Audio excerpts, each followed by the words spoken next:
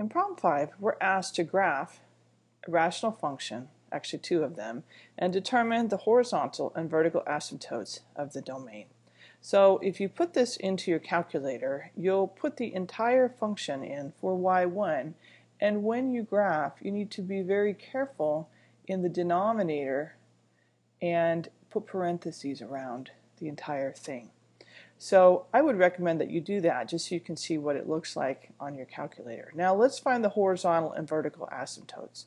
The vertical asymptote is a vertical line, and it's going to have equation x equals something.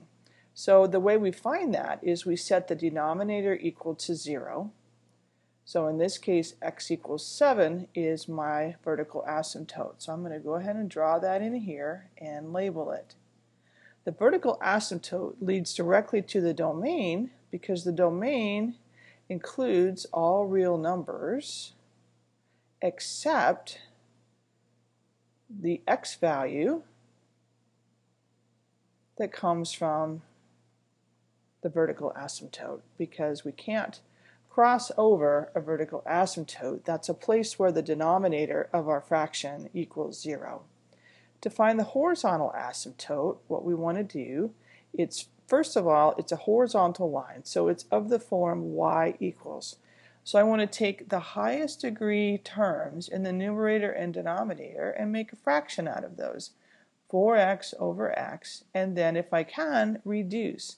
So 4x over x, the x's will reduce, y equals 4 is my horizontal asymptote, and that's a line right there, so let's draw it and label it.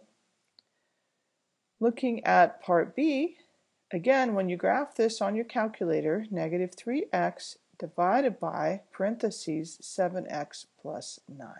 So be careful there. To find the vertical asymptote, we're going to set the denominator equal to 0. So I'm going to write my equation form here. 7x plus 9 equals 0. 7x equals negative 9. So x equals negative 9 over 7. That's my vertical asymptote. So if I graph this vertical line right here, there we go. Not quite vertical, but close enough. Let's graph it and label it. So our domain then is going to be all real numbers except the x value that comes from our vertical intercept. To find the horizontal asymptote, I'm going to take the ratio of the highest degree terms in the numerator and denominator, and it's going to be y equals negative 3x over 7x. If I can reduce, I do. So the x's will cancel, negative 3/7. So if I draw, this is going to be really hard, but it shouldn't touch those graphs. So it's right here. It's a guiding line for the function. Y equals negative 3 over 7 should be my horizontal asymptote.